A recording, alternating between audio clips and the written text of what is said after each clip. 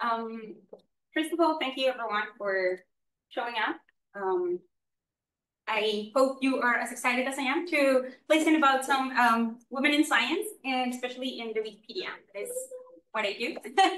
So my name is Maria Fernanda Veloz. Marifer is the contraction of both of my names because I'm Latin American. So Marifer for short, and that's actually also my username. So you can find me in the wiki projects as Marifer Veloz, also in social media. And I am a scientist myself. I am by training a chemist, and currently I'm doing a PhD in neuroscience. So I'm very passionate about scientists and about their representation in different platforms. And I think Wikipedia is one of them that allows us to make them visible to a lot of people in the world. And that's what I'm going to talk today with you. So of course I'm Mexican, and I focus my project in Mexican women in science. And just to start, I want to show you some statistics. The female population in Mexico, 51% is female. And this is great, you know, because we're a big country. We're around 128 Mexicans and 51% of women. So that's really good. And we want them to go into the STEM careers. And from the 100% of researchers that belong to the Sistema Nacional de Investigadores, you will see this acronym SNI, which is the National System of Researchers in Mexico. 37%, according to the data in 2023, are female. So this has been good. It has been an increase. Actually, this year, 2024, it marks 40 years of this program being in place. And when it started with a 12% of women being in the national program of researchers. So over 40 years, we have increased up to the 37%, which is not yet the 50%, but it's increasing and it's maintaining in there. Now, also more Mexican women are being interested into studying STEM-related careers.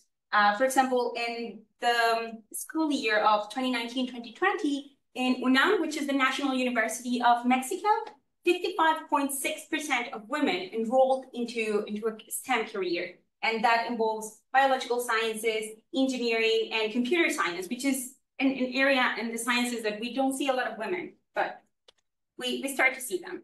From the 100% of the females population, the 65% of them are in biological sciences, chemistry, or medical related fields. So we start here to see kind of like a trend of like women still going for like things related to service and care for others, and these kind of things. And we see that only the 33% go to what we sometimes call the hard sciences. And I'm making quote unquote because that doesn't necessarily mean that the other sciences are not hard, but this is physics, mathematics, and engineering. And that's 1/3 of the student population in UNAM. I took UNAM as an example, but this kind of statistics replicate across different universities or the main universities in our country. And it also replicates worldwide. So UNESCO displayed Inform on 2021 about the status of women in science worldwide. And they discovered that around the 100% of people that have PhDs, 40% of them are women, which represents more or less 1/3 of the scientific researchers worldwide. In the fields of biological sciences and medical sciences, we have achieved what they call like an equality. So almost 50% or even more of the researchers in these areas are women. So that's really good. But still, we are kind of like back in the terms of physics, mathematics, and engineering, with only 28% of the experts in these fields being females. This replicates worldwide, and of course, there are countries that have more researchers than others because of the development of the country itself. But overall, that's how the numbers look around. And we see that as women start progressing in the scientific field and in academia, they start facing more issues. So it's great to see that women are enrolling into universities. It's great to see that most of them are getting PhDs, that they go to different things, but still they're facing more problems. And these are, I'm going to show you two concepts that we hear a lot, but it doesn't hurt anyone to kind of like refresh them. And the first of them is the pyramid effect, which refers to the phenomenon where as women advance in their scientific career, their numbers decrease. It becomes harder and harder to keep becoming a better scientist or keep escalating this academic wall, which can be very, very difficult. And this also comes with the glass ceiling and, more important, the glass walls. So the glass ceiling represents the difficulties that women face accessing dignified working conditions and protect them from precariousness, informality, and poverty. And it's called the glass ceiling because we don't always see it, because there's no laws, there's nothing, protocols in the universities or in the institutions that allows us to see what's above us. So it's just like this kind of thing. But more importantly, and this is a thing that I discovered recently, are the glass walls that represents the barriers that are not only above us to keep escalating the wall, but also in our sides, that keeping us far from being part of decision-making teams and being more involved in higher steps of the academic hierarchy, which, like it or not, academia is still a very hierarchical place. And we see this an example as postgraduate fellowships. So for those of you who are not familiar with how the academia works, usually you enroll into university, you decide to stay in academia, to go into grad school, and you obtain your PhD. But if you want to continue in academia and become a professor or a researcher and have your own lab, you need to do a postdoctoral fellowship. And it's, again, academia can be toxic, and that can be a whole different lecture, but it's important for a lot of universities to do a postdoctoral fellowship abroad, somewhere else that is not your country, ideally somewhere else that is not your university, but the best of it is that it's in another country. And for this, people need scholarships, especially coming from countries like Mexico, where it's not the same spending in Mexican pesos than spending in US dollars if you want to come to the US for a postdoc, or somewhere in Europe. And that's why we need fellowships, we need scholarships. And according to the latest statistics in 2023, they were granted from the 100% of the scholarships, 55% were granted for men to stay in Mexico, to do a postdoc in Mexico, and 44% to women. Whereas like to go abroad, to go to any other country in the world that you want to apply, 40% were given to women and almost 60% were given to men. So still we start to see this difference a bit more significant on how are men more awarded than women. And then we see how they belong to the national researcher system, the SNI, SNI in Spanish. 37% are women versus the 63% that are men. So we see here, as far as they're like trying to climb up the ladder, it's becoming more difficult. Like if you want to stay in Mexico to do your postdoc, okay, it's difficult, but it's slightly doable. You want to go abroad? It's slightly more difficult. You want to become an experienced researcher, part of the national program, it's been more difficult to do that.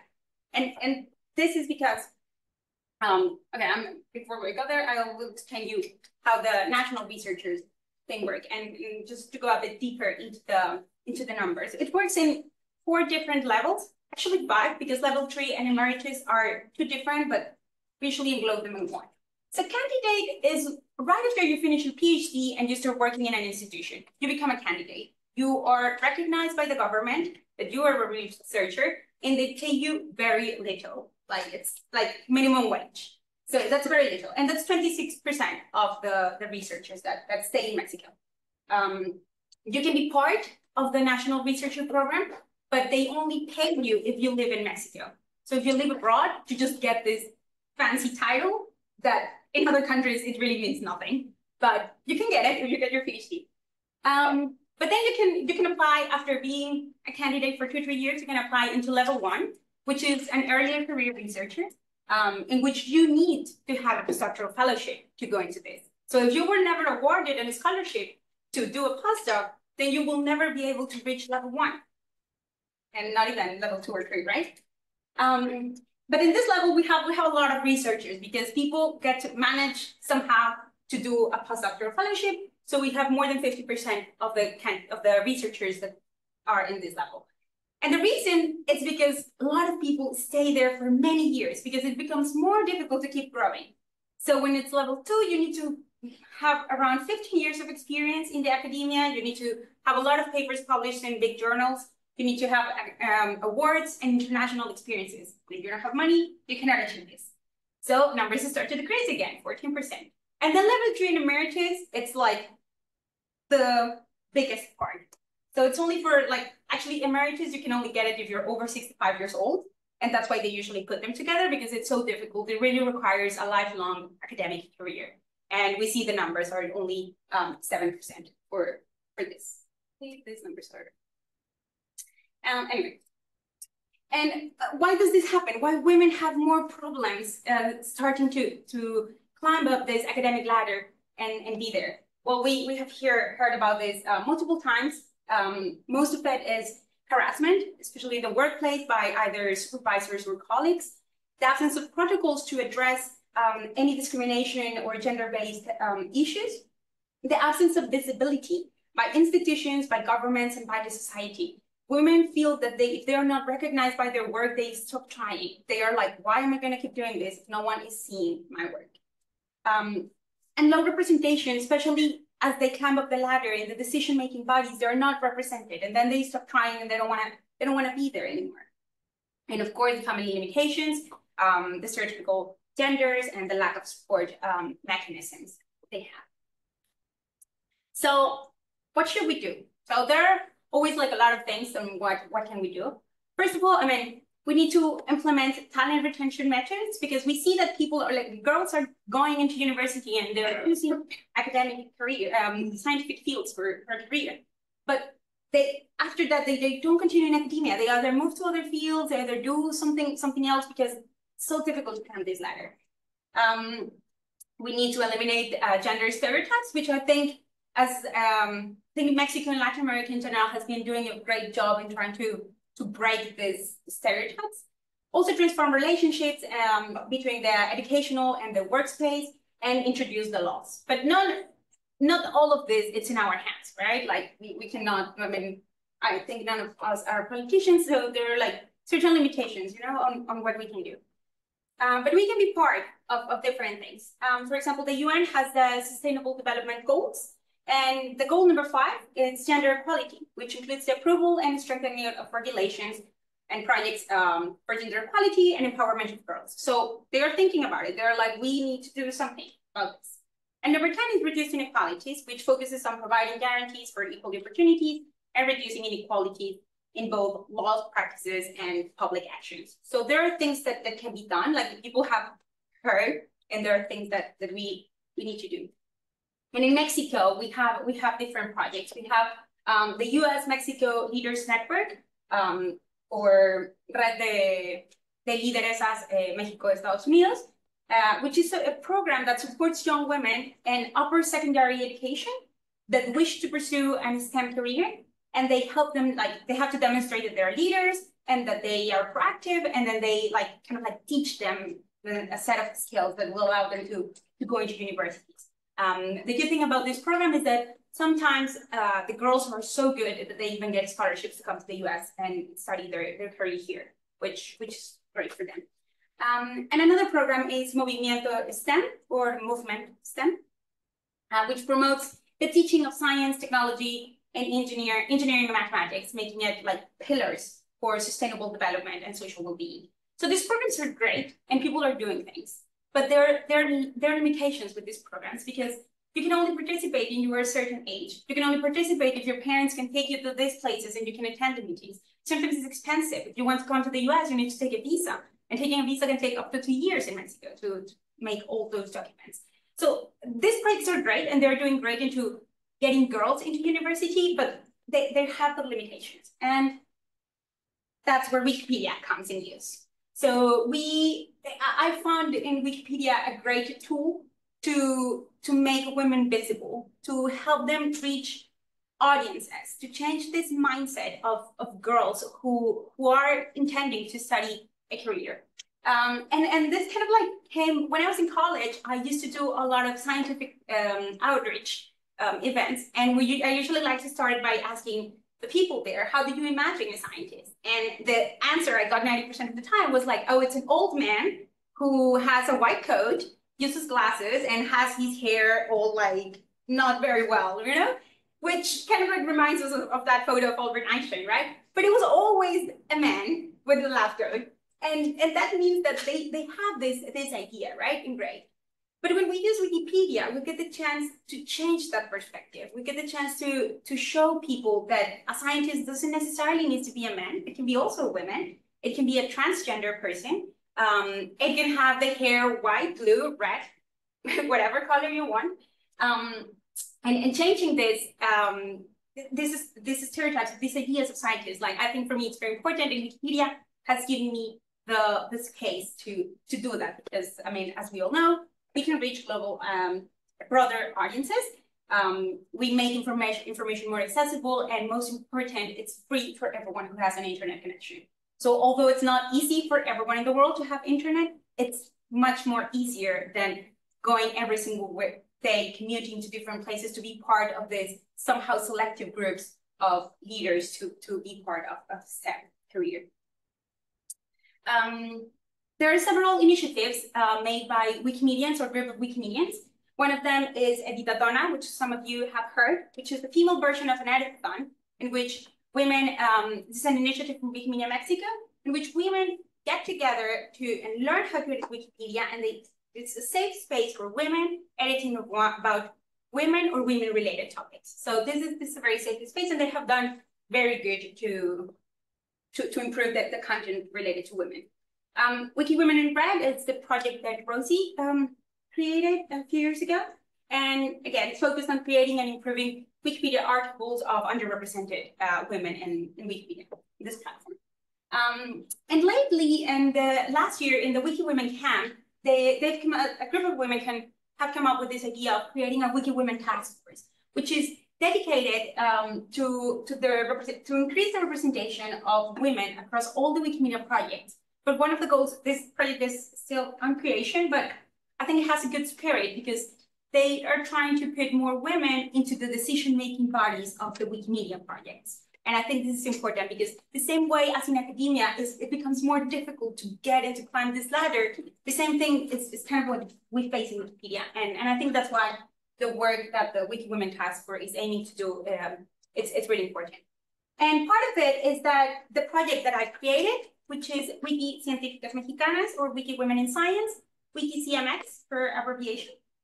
And the purpose of my project is to enhance the visibility and the representation of Mexican women scientists in Wikipedia by creating new biographies and by improving the biographies that we have. Improving not only in terms of knowing what the scientist has done, like what her life has been, but also in the part of the research they have done. What are the main areas of the research? Maybe linking those articles with the article of the plant or the animal or the bacteria that they study, because we know that this, like linking articles can help us get there. So the more you link it and the more you connect these kind of things, the broader the audience you get. And again, we start changing the perspective of like people when they think what a scientist looks like. So this is the project, Wiki-Científicas Mexicanas, which through the creation, but also the translation and editing of biographies, because sometimes we see that people kind of like create biographies and they put it out there, but they're like really small. They don't have like one paragraph being like, oh yeah, she is a biologist and she studies this plant and she has won this award. And you know, that's not really great. Or sometimes they put a lot of information that is not important. It was one of the first articles that I edited about a science communicator in Mexico. She's very popular. She has 2 PhD honoris causa. She does a great job, has written like 7 books about science communication.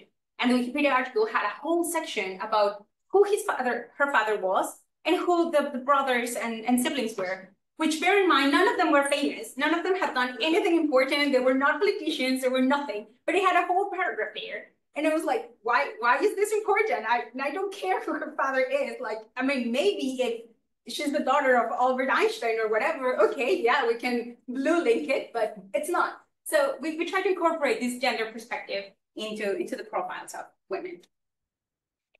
These are some of the examples of the editatonas that we have done. We've done several of them, always choosing a theme, science-related or underrepresented group. And we kind of like edit about the theme, but also about the women that work in that field, but also about the theme. For example, one of the latest we did was about earth sciences. So we edited about institutions, about volcanoes, about craters, about scientist that works in the earth science field. We did one about gaming. So this was basically programmers, computer scientists, animators, people that are like in that field, which was slightly difficult because there are not a lot of women in this field. So that was a challenging one. Then we did a general one on all Mexican women in science. We also edited about indigenous Mexican women and Afro-descendant that were related to the field. And this editathon was really special. Before it, we had a panel in which we invited 5 indigenous and Afro-descendant Mexican scientists, and they talked to us about their experiences, and it was really, really enriching to hear them, how they are like poorly represented, even more than the rest of the women. We did one editathon about chemistry in Latin America, and this we did with a group of scientists called Latinx Chem, which is a group of scientists in all Latin America. So in this one, we edited in English, Spanish, and Portuguese Wikipedia. It was our first editathon in multiple languages Wikipedia, and our only one, by the way. One we did with the Embassy of Australia in Mexico about Mexican women that have had the opportunity to go and study in Australia, but also Australian scientists that have had the opportunity to come and study in Mexico, because Mexico is also a great country. And surprisingly, a lot of Australians like to come to Mexico because we have a lot of diversity in our beaches. So a lot of biologists love to come to our country to study. For instance, we have one of the highest populations of turtles in different species. So a lot of, especially marine scientists, decide to come to our country to study. And we did the biographies as well. Another one about Mexican women in science. Yeah, another 2 of Mexican women in science in general. So these are some of the editathons that we have done. And overall, we have edited and created more than 200 biographies. And we have, they have been seen, the articles have been read more than 100,000 times, which is great. I think that number represents a lot, because that means that 100,000 times people saw that a scientist is not a man with a lab coat, glasses, and a white hair. They saw that a woman can be all of that. They can be programmers, they can be miners, they can be geographers, they can be chemists, they can be whatever they want, and sometimes they are Afro-descendant. So I think that was really nice. And last year in February, we came up with this idea of making a photography campaign, which was called Nosotras en la Ciencia, which is us in science, but in Spanish we have us as a female version, which is Nosotras. And it was launched to document the women scientists in their multiple facets, because scientists not only are in the lab or in the field, they can also be presenting, they can also be taking care of the kids, they can be in a scientific outreach event. So we wanted to capture these images of women in their different facets and upload them to Wikimedia Commons. This campaign was open through the whole month of February, because February is the month of women in science, according to the UN. 11th of February is the International Day of Girls and Women in Science. So kind of like to celebrate that day, we decided to make it all February about women in science. And at the end of the event, we concluded with an Editatona about Mexican women in science. For this event, it was our first time running this kind of campaigns. So I was very stressed. I thought no one was going to participate. But at the end, we got 88 photos, which was, I guess, a good number, uploaded in Wikimedia Commons. We created 5 new articles in the Spanish Wikipedia, and we edited 16 more. In the editathon, we had 14 editors participating. So that means that editors worked at least in one article, one of them, which was like fully completed, and it was there in the platform. So I guess also this was really, really interesting. And another of the things that I like a lot to do is social media. I'm not very good at it, but I try my best. And when this project started, it was part of like a joint project between Wikimedia Mexico, and I was part at that time of a group of women called Mexican Women in Science, basically. But then a lot of bureaucratic and political things happened, and the group kind of like dissolved. But together, I continue, of course, with the project, and Wikimedia Mexico has been kind enough to support me in this. And when we were in this group of Mexican scientists, we created several posts on what is Wikipedia, what are the myths of Wikipedia, why should we use Wikipedia in education, how to edit Wikipedia, why Wikipedia is open access, and so on and so forth. And these are some of the posts that we have posted, and all the social media. You can find it across different platforms with the hashtag Wiki-CMX. That's kind of like the contraction of the project. And in my personal social media, I also like to talk a lot about Wikipedia, and I kind of like try to post some either content like this or reels talking about that. And I think it's important as well. So what's next? We need to continue making women visible, and Wikipedia is a great tool for us. So we want to repeat this photo campaign. We saw that we got a bit more reach than what we thought. I honestly thought we were going to have 5 photos. So we had 88. I think it's a good number. We can aim for 100 next year. So yeah, make it. And I will also like to include more chapters or user groups to be part of this campaign, because having the photos of scientists is so important, because you not only like are reading the biography, you're also seeing how they look like. And most of the time you can be surprised that like scientists are quite young. Like they're not necessarily or like old women, especially the ones we edit. We try to include scientists from different, like all ages pretty much. So this is very important for me, and I would like to include and invite other chapters and user groups to be part of this initiative for next February. So prepare your cameras, start taking photos. Of course, keep editing, create more edit-a-thons. That's one of the things that we also want to keep doing. Keep improving the content in Wikipedia about it. And do some research. As I said at the beginning, I am a scientist myself. I'm a researcher, and I would like to see, and I tried my best to do it for this presentation, but I honestly didn't have the tools to do so. But I would like to have an update on the statistics on women's representation on Wikipedia, a bit more in depth. There have been some papers about how frequent it is that the female articles are tagged as easy for deletion. There have been some, but they always use the statistics that we had from many years ago, saying that only 16% of women have their biographies in Wikipedia. And I am sure we have changed those numbers. I think, especially if you remember the initiatives that many Wikimedians have done, I think we have made a change. So I actually would like to do some deep research on these kind of things and kind of like update our statistics there. And finally, keep networking. I think Wikipedia is very collaborative, and we all love to collaborate. We all love to interact with one another. So I would like to expand my project, collaborate with other chapters, user groups, and try to like expand our editions in different languages, because the editing in the Spanish Wikipedia, it's great and it's our main goal. But also once an article is translated into, for example, English Wikipedia or Chinese like Wikipedia, then it's easier for broader populations to keep translating those articles to their own languages, to like, I don't know, African languages that I've discovered in this past Wikimedia, that there are a lot of African languages and they're so cool, or German or stuff like that. So yeah, collaboration, it's always good. And with that, I would like to thank you all for your attention, your patience, and if you have any questions, I'll be happy to take them. There's my email address and my handles for social media. So yeah, happy to take it.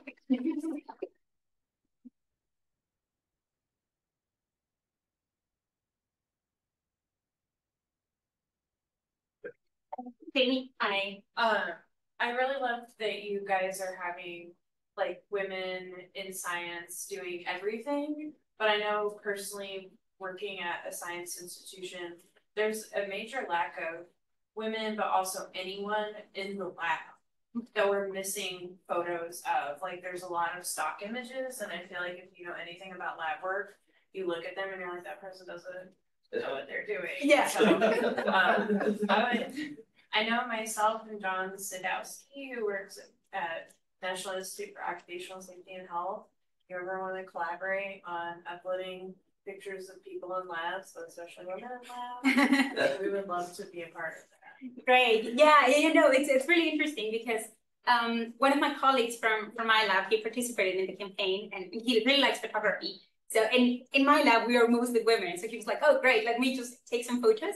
And it was so fun because he wanted to go into the cell culture room and take some photos there, but it was like, you cannot bring your camera into the cell culture room, like you're going to contaminate the whole thing. So he was like outside and he tried like his best to get the shot. And that's something you don't see in, I don't know, Flickr or something like that. When you go into there, you see, actually one of the images that I found here, I think it's the first one, the girl that is holding the beaker, she's not wearing gloves. And I was like, this is categorically wrong, but okay, we're just gonna keep it there. But yeah, no, taking actually good photos. And that's the way people can see the reality of a lab, that we as scientists, I remember once I recorded a reel in my lab, it was like just something funny, whatever.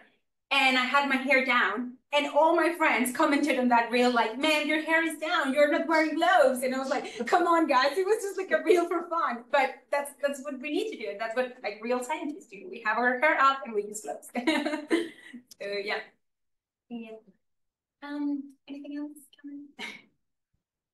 No. If not, I would like to thank you again. I don't see anything in the chat. So thank you, everybody.